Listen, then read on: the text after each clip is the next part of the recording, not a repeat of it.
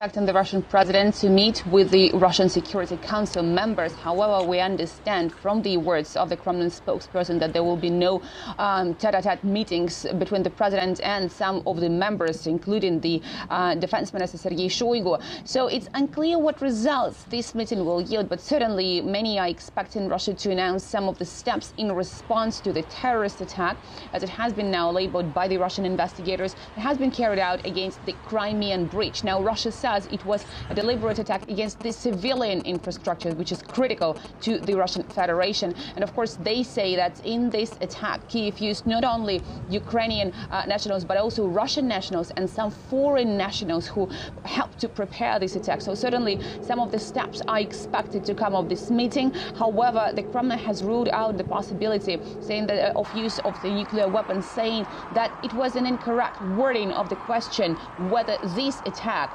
falls under the premises when the nuclear weapons could be used under the Russian military doctrine. So again, we're not sure what sort of result will come out, but definitely some of the Russian lawmakers have been saying that the response to these attacks should be harsh, and some of them have been even calling, but even before probably the terrorist attack, they have been calling for the strikes against the command centers. So certainly we are expecting this meeting to yield some results and to be made public. Parts of the motorway have collapsed. However, the National Anti-Terror Committee has said that the motorway sections of the bridge have partially collapsed, but the arch over the land part of the bridge has not been damaged. So it's not clear how long it will take to restore the connection and to restore the bridge, according to the Kremlin. We also understand that the Russian president has set up a governmental commission in connection with what has happened there. However, the head of Crimea also said that there was the ferry connection being set up, and these will start operational starting Saturday. So there will be at least 4 to 5 ferries that will be working there in order to provide for all the necessary stuff for the peninsula. At the same time, we have heard the local officials there saying that they have enough supplies of fuel to last for at least 40 days, enough supplies of food. But people who live on that peninsula have been reported on the social media as stockpiling with the food and stock buying with all that stuff, particularly when it comes to fuel. Well, so far the situation is still developing. We understand from the officials that the fire has been extinguished, but of course the Russian lawmakers have all said that this move will require a tough response from the Russian Federation. On Friday, we've heard the message of the Russian President Vladimir Putin, who said that these 4 territories are within Russia forever. However, he extended his offer to the Ukrainian side, saying that there is the demand for the negotiations. However, he said that Kyiv should return to the negotiating table the sooner the better, because it will be easier to find an agreement as soon as possible. However, indeed, we have seen Kyiv saying that they are willing to join NATO now and applying for accelerated membership, and Russia has said before that it was one of the things which triggered Russia's decision to start this special military operation.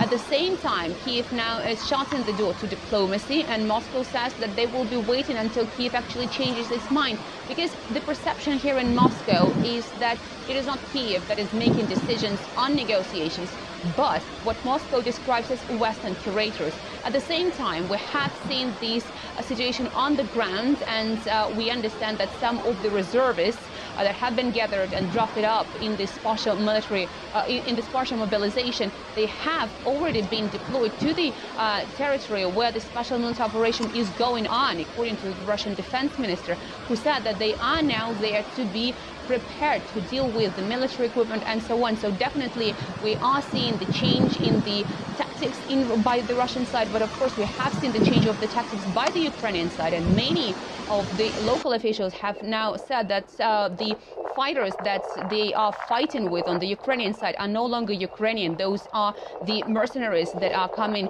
from the Eastern European countries mostly, and that have been trained there, and the equipment is only the one that has been provided by NATO. we are expecting the return of those territories. But then again, there should be the consultations with the local population, according to the Kremlin, whether they would like to join the Russian Federation. And an interesting point here is, of course, the fact that Russia has said before that once those territories are within Russia, Russia will consider any attack against them as an attack against Russia. So certainly this is one of the issues that is on the mind of everyone. However, Russia has said that no major announcements are planned for the Russian president, and the status of the special military operation remains the same. So there are no plans to change it into what could become the counter-terrorism operation. We are expecting the return of those terrorists. The heads of these territories, some of them have already appealed to the Russian president, asking to incorporate those territories into the Russian Federation. We also understand, as it was promised by the Kremlin before, the process of admitting this so the decree made it the federal property of the Russian Federation. So now we understand there will be this company under the supervision of Russia's Rosatom. The company will operate all of the functions of the Zaporozhye nuclear power plant. It will be headed by the former chief engineer of Balaklavskaya nuclear power plant. So we understand that now there will be the assessments of the infrastructure as well as the damage done to the infrastructure in order to see what could happen to this power plant station next.